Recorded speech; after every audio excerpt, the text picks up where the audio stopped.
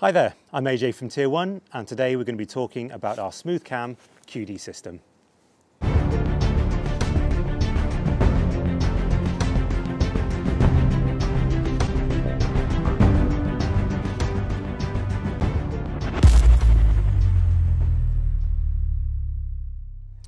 Our SmoothCam QD system is the latest innovation in our mounting systems here at Tier-One.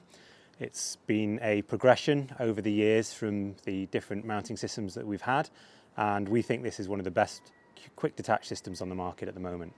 So first of all, we'll talk about our bipods. So all of our Picatinny based bipods use our new SmoothCam system now.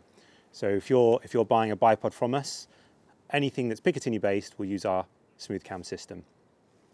So that's our tactical bipods, our ELR bipods, our FTR bipods, and our Evolution bipods. So everything that's in our Picatinny based bipod range uses this system. Also, all of our quick detach rings, whether it be our quick detach monomounts or our quick detach tack rings, use this attachment system. I'll now show you how to set up the bipods and the scope rings. So here we'll start with our tactical bipod. First of all, rifle's clear. I'll remove the bipod for now, as if I was setting it up for the first time. So this is our 230mm carbon leg tactical bipod. So if you're setting this up for the first time, you want to open up the SmoothCam lever, open up the adjustment knob, and you'll notice that there is a hooked side to the mount and a flat side to the mount. Once you've got this set up, it's incredibly quick and easy to attach and detach the bipod. It can be done in a second.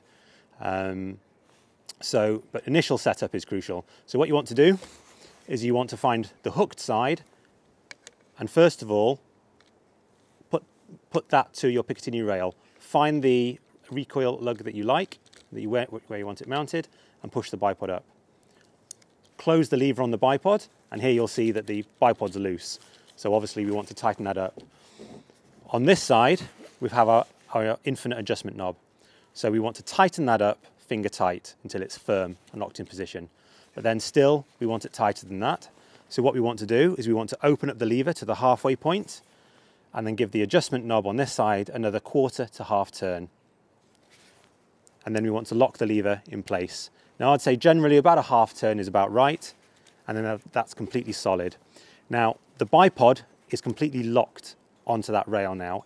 It can't release until the safety button is pressed. Once you press the safety button, then the bipod can be released. Now even at the halfway point, the bipod's loose, but it won't come off. It won't come off until we fully open the lever.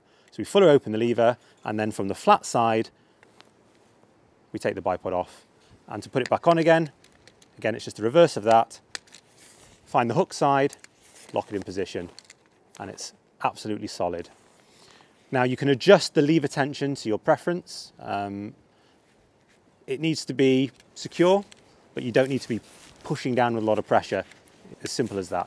It should be really quick, smooth, and easy to mount and dismount the bipod.